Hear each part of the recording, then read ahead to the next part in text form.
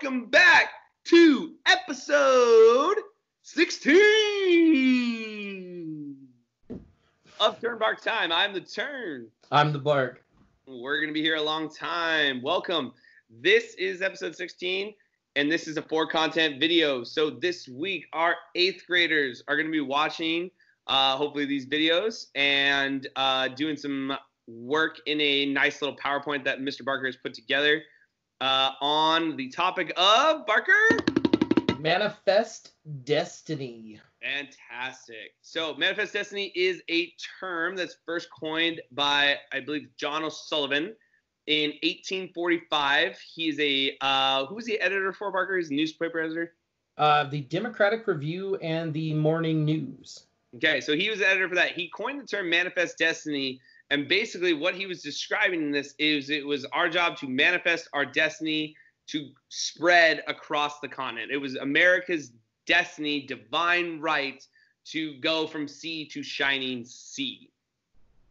So it's important when Turner says divine right, it means like, I always think of like the Crusades, where if you watch, what's the great movie? Kingdom of Heaven with Orlando Bloom. Great film. The big phrase that whenever they're going to do something, they're going to go murderize somebody. They're like, God wills it. Yes, yeah, God wills it. And then off they go. And that's kind of it's almost like the white man's burden in America. Is this idea that we've got to get rid of the natives have the land, but they're not using it right. We're going to, they're not farming.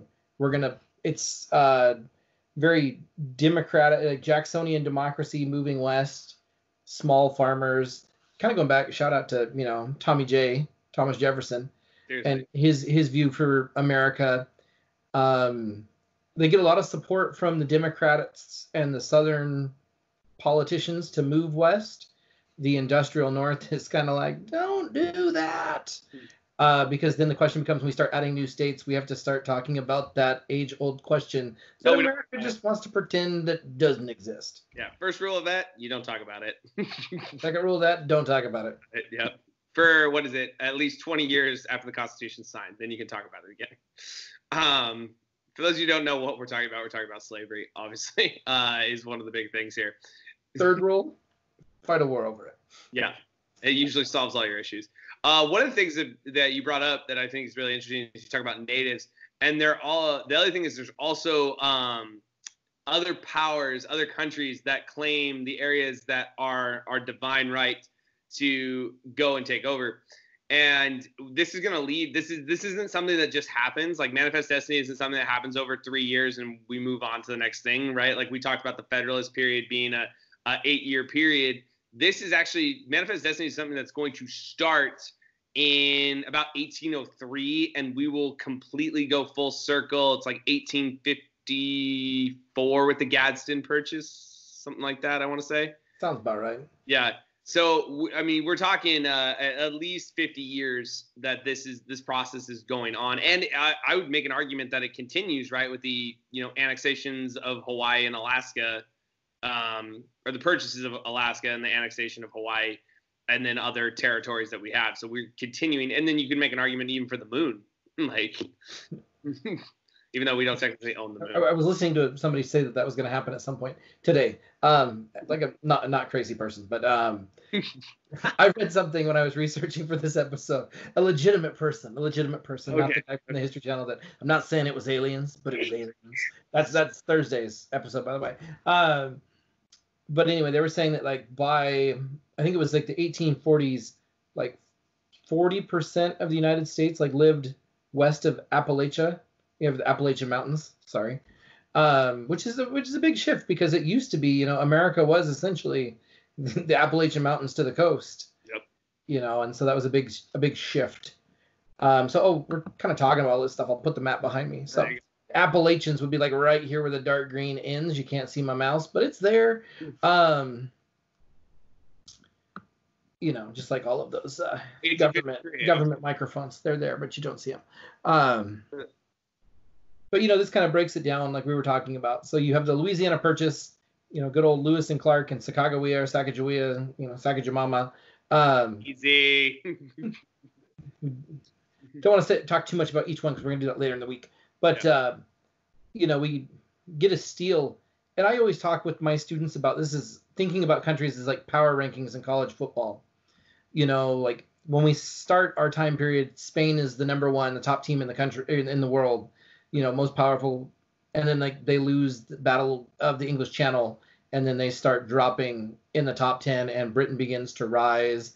And then you have France, you know what I mean? And this is, you know, Louisiana Purchase when good old Napoleon's over there, you know, a mover and shaker. Yeah. But as Spain declines, you know, that kind of opens the door for, well, Mexican independence. Mm-hmm. And then 20 years later, America slaps Mexico in the face and steals half of it. But yeah, story for another day. Yeah. So again, taking a look, like you can kind of see the different areas that we've gained over time, and by we, I'm referencing the United States. The concept here, though, was not necessarily Native American, like Barker brought up earlier. You're not talking about, you know, Native Americans getting their land equally paid for and everything like that.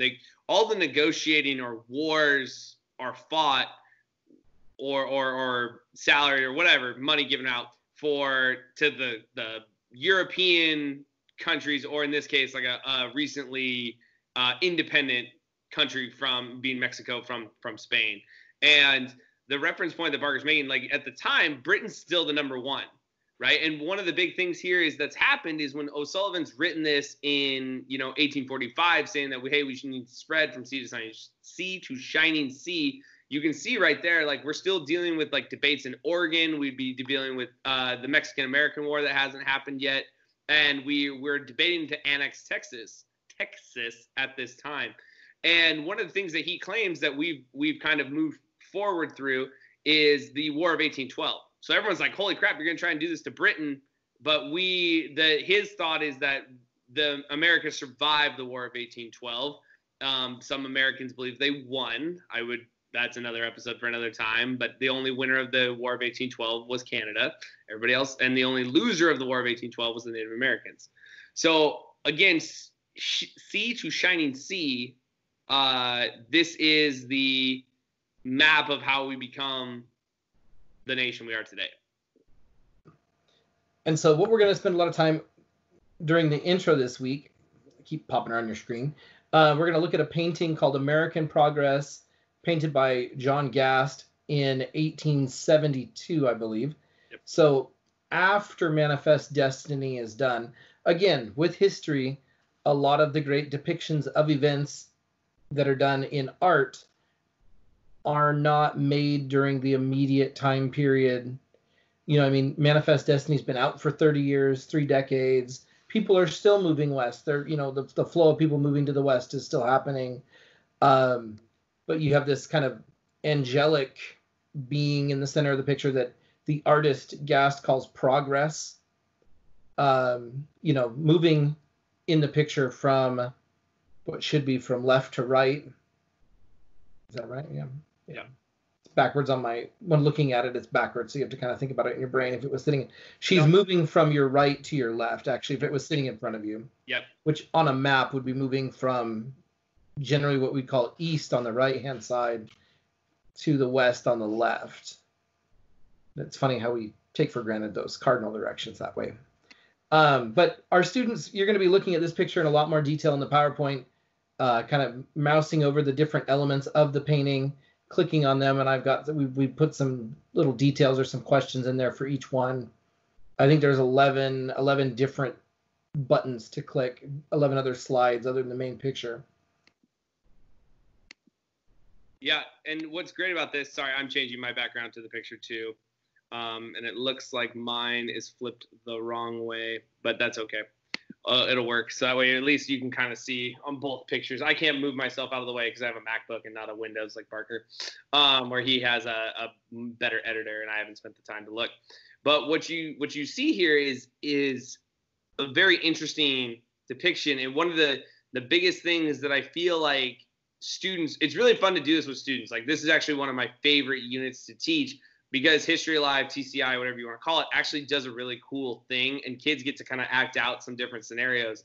But the best thing I like about this painting, and usually there's that one kid in your class that kind of has been looking at the photo but hasn't said anything, and they're just sort of staring at, and I shouldn't say photo, painting, and they're staring at, and then the one kid raises their hand and goes, wasn't one side light, and like the light is coming across the picture, and you're like, oh, yes, yes.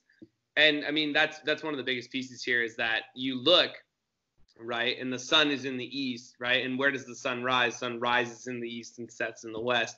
So again, this west area, right, this area of Louisiana, the Mexican-American War sessions, we call it the Mexican Cession, and the Oregon Country are all considered dark because they're uncivilized. And again, civilization is a relative term. It's a term we use as usually Anglo people use that term to describe an area that doesn't practice or behave or live the same way as they do. So, and one of the things we can stress really about any culture we talk about is most of the time when Europeans show up to a place, they think the culture is uncivilized, but it's actually one of the most it's really complicated structure in which they are going to have their societal rules and things like that. And that rings true for Native Americans. They have really strict societal rules and the systems that way people work. And you can make an argument that Native Americans are really the first socialists. They take care of every single person. So.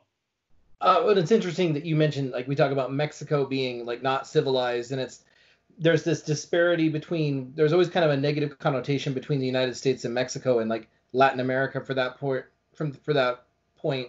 And a lot of that stems from the animosity between speaking a different language and being a different sect or a different flavor of Christianity, yep. Right? Everything from Mexico south, not everything, but for the most part, those countries were settled as Spanish-speaking Catholic countries or Portuguese, #Brazil. And so that creates, being children of two different mothers creates the animosity and that kind of conflict initially, and we still see tremors of that today. Yeah, absolutely. And it was interesting. I was watching this show on Netflix. Shout out to Netflix, called it's called 100 People, and they do these different things with 100 people. But one of the things they do is they actually have they're trying to figure out who's the more vain sex, men or women. But they judge themselves off of how attractive they think they are versus attractive they think other people are.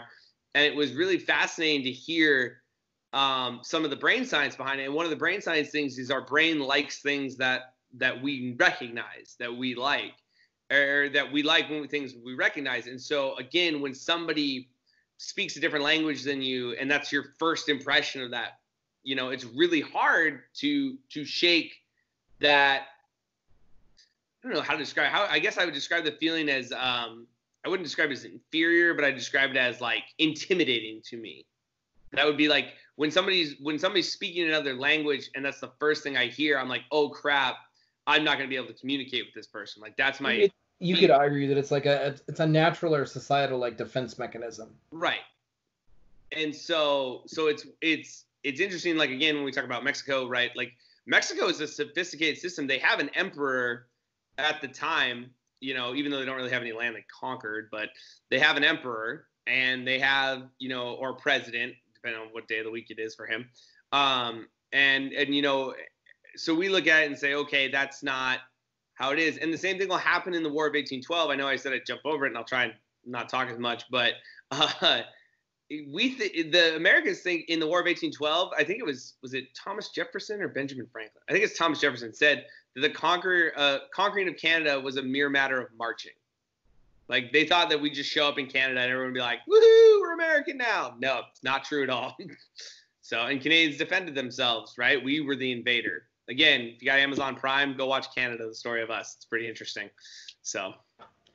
Also interesting that, the people of, Texas, people that were Texians or Tejanos or Tejanas, people who were in Texas before Texas became a state, when it became independent, right? That they have this identity that Tejanos and Texians are different than other Mexicans or other Americans, which is where you kind of get that, don't mess with the Lone Star State kind of mentality. Shout out to Miss Zamaron, our own very, our Tejana in the building. Yep. So, identity is a very powerful thing. I talked with my students about Mexico had a very stratified kind of racial system of who could do what prior, right early on in Mexican history.